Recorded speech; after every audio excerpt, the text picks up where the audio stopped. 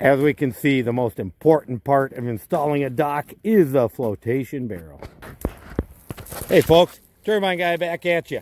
Today we're on beautiful Lake Minnetonka one more time, and we're here to talk about my dock, which we began installing yesterday. And if you can look closely at the clips near the water, you can see we were going down and down. And that happens to be because my barrel repairs weren't necessarily holding after a few years. Now those barrels run into these clips and they float the frames that you put out. So you can see how we were going down. So what I had to do, I got my barrel out here. I got her in front of the fire, drained out. I got her preheated, and I pulled out the handyman's best tool, some duct tape, and we taped her back up. So I now got a brand new reconditioned 20-year-old barrel ready to install my dock again.